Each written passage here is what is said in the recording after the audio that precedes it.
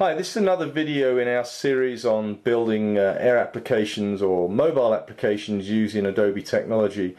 In this case we're showing another iPhone application. It's an iPhone 3.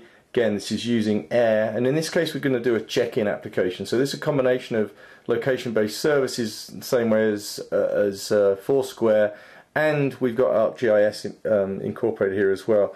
So on the first screen we're just going to load the venues. So that hitting that button indicates to the bottom right, left, you saw it very quickly that it was loading. What happened there was the phone passed its location, lat long, to the Simple Geo API, which then brought back a list of venues which are near to this particular location.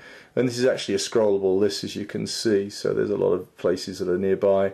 Let's just select one, and what we'll do is I'll try and keep this phone steady. We'll go to next, and as you can see, Simple Geo actually give you back, hope you can see this, give you back the name, the address, all the contact information you need, which we're listing there.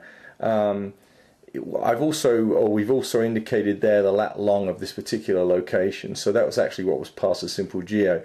Now if there's a check-in application, this could be something that somebody wanted to check into a particular 7-Eleven, the local 7-Eleven, or in this case the 4R Fam Limited.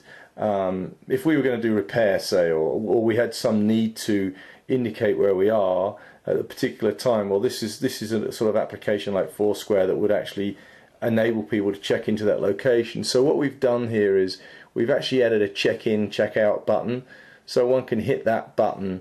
And what you get on the screen is basically a summary of where you are. So it's the name of the venue, the time that you're checking in, and we've just put a couple of dummy items in there, the name of the person checking in and maybe their ID. So off of this screen, users have got the ability to actually either check in by hitting the check-in button at the top, which would then log that person's location at that particular time, and a check-out button, which would be the opposite when the person had finished the job or wanted to somehow indicate that they were now ended at that particular venue. They'd hit the checkout button, and that would then check them out.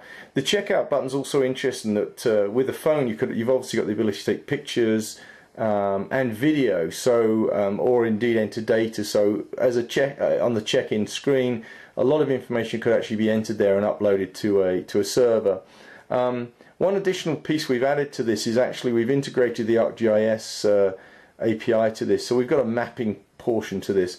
So if we actually hit the map tab here, you can actually see we very quickly loaded an interactive map.